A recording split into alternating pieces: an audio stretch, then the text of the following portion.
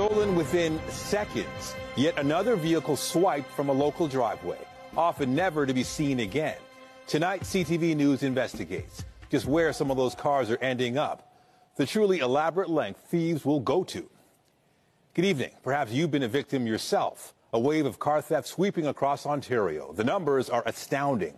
Criminals using technical tricks to drive away new vehicles as if they own them. Only to re-emerge not down the street or even in our country. In the first installment of a new investigative unit at CTV News, our John Woodward actually tracking down stolen cars. And just wait until you see where this has taken us. John, you've been delving into how widespread this problem is. That's right, Zoraida. CTV News Investigates is dedicated to digging into the stories that you bring to us. And as they mentioned, the number of car thefts is growing rapidly. The vehicles are gone in 90 seconds, and months later, some reappear across the world. We found one more than 9,000 kilometers away. Two thieves walk up to Naveen Lochab's Honda in the middle of a snowstorm in Brampton as his security camera rolls. And within seconds, they're inside. Wait another minute, and they're able to turn on the ignition and drive away. They start the car, drive back, and just poof, disappear. I'm still in a shock. Lochab can't believe how easy it was, and when he asked around, how common as well. Within this community, I think I just heard 57 vehicles have been stolen.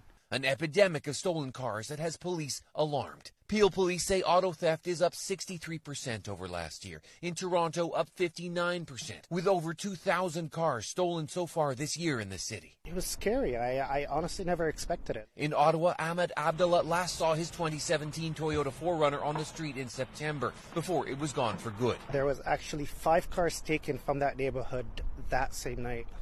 A big problem for the insurance industry as well, who are making big payouts and tracking the cars as best they can. It still continues to grow, and a lot of that is there's high profits with very little risk associated to this. It's not like criminal ventures such as drug trafficking or weapons smuggling.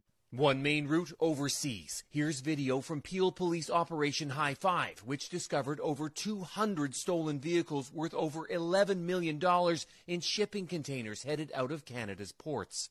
There's an ever-expanding global market around the world for these vehicles to be sold. Overseas, where they can fetch high prices. This 2019 Lexus RX 350 sells for about $48,000 today. But in Nigeria, on a used car listing site, it's going for the equivalent of $79,000. An operation so brazen, ads for some cars don't mind leaving on some Canadian plates. We teamed up with Nigerian journalists who took a hidden camera to meet one dealer at a lot just outside Lagos, Nigeria.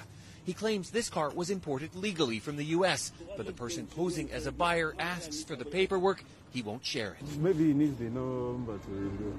No, now the number no one release so now. I can't do anything to him.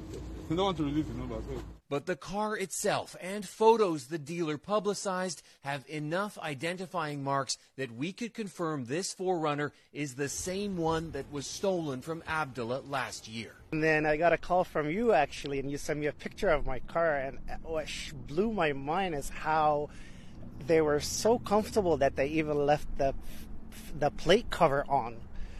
This is how comfortable or how they feel doing it, that they're so reckless, and it just blew my mind. And in that same lot, there's another car with Canadian plates. Abdullah says he's happy to know what happened to his SUV, but it doesn't help him get it back or what was inside it. It was just a great loss because I ended up losing a lot of stuff, more than just the car, because of the value that's in the car in terms of my tools, certain belongings that my insurance just wouldn't budge with.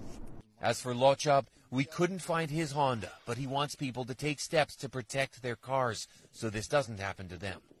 As for the car manufacturers whose security appears to be so easily defeated, all they would say to us is they're working on it, meaning that if you have a push-button ignition car, it might be time to bring out a solution that protects your key fob. Another solution that's becoming more popular from decades ago is this club. That's what police and insurance representatives say could stop your car from ending up in Nigeria. And tomorrow we'll continue our coverage, taking a look at a big change expected from one police force here in the GTA. I'm John Woodward. Nathan, back to you. All right. Thank you, John. We want to hear from you. If there are stories you want us to look into, here are some ways to reach us. You can call us at 416-384-6397. Send us an email to investigate@ctv.ca or visit our website for other secure and anonymous options. That's at ctvnewstoronto.ca/investigates.